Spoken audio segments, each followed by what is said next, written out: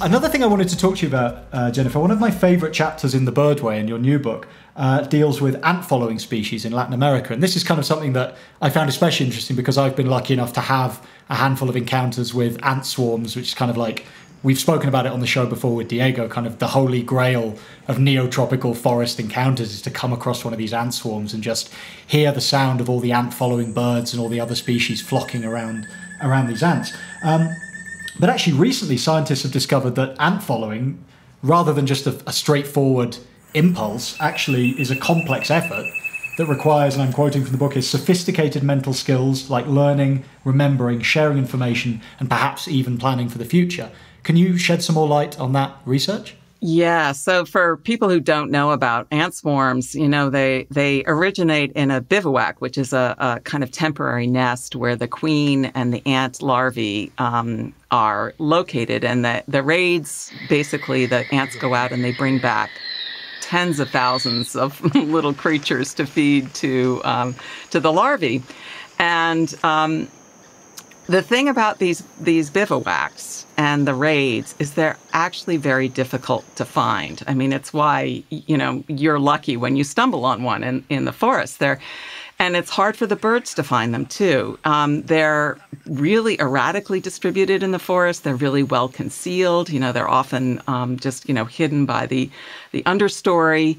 And also, the ants only raid in cycles. So sometimes they're in a really active raiding phase, and sometimes they're stationary. They're not raiding very much. And so what the birds do is they actually anticipate the swarms by keeping track of the bivouacs in space and time. And this is a really sophisticated effort. They actually go after they've already eaten their fill, they'll go to a bivouac site and keep an eye on it and basically check out what's happening there. And these birds keep in mind several locations of these bivouacs because some are active and some aren't. The element of planning is that they're going to these bivouacs when they have a full stomach. So they're already satiated. It's not about responding to something they're feeling in the moment. It's about planning for the next day. Where is going to be breakfast tomorrow? That's Exactly. Wow.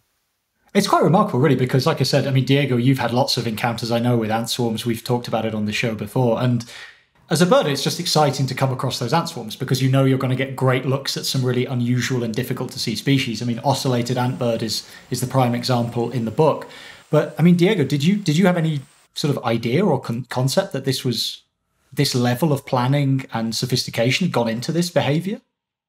I tell you, like a month ago, I was returning home and I stopped at a little place, beautiful forest in the Magdalena Valley, and I enjoyed probably 1 hour with a big swarm that has bicolor antbirds and gray-headed tanagers. I was actually expecting a ground cuckoo because it was a beautiful place. And I enjoy it as always, and I have to say, when you're birding, you could be quick, you could be rushing, but when you get to a swarm, a raid of ants, you spend, half an hour or 1 hour just because it could, be more stuff coming, it could be all these beautiful things. But after reading, that chapter in The Bird Way, Jennifer really changed my way of seeing this, because we always perceived it as competence, all these wood creepers and antbirds and tanagers just competing for whatever is flushed, a snake, a scorpion. And it's not like that. They are relaxed. They are just kind of sharing all this. And there is the obligate ant followers and stuff. So I really, you really screw my birding. Like, I felt like, all these swarms that I've watched in the past, like I've not properly enjoyed some of the aspects of this. And I remember when I started studying biology, and in 2001, there was the paper on the condor, I remember, bivouac checking by Neotropical antbirds. And, we read it, it was interesting.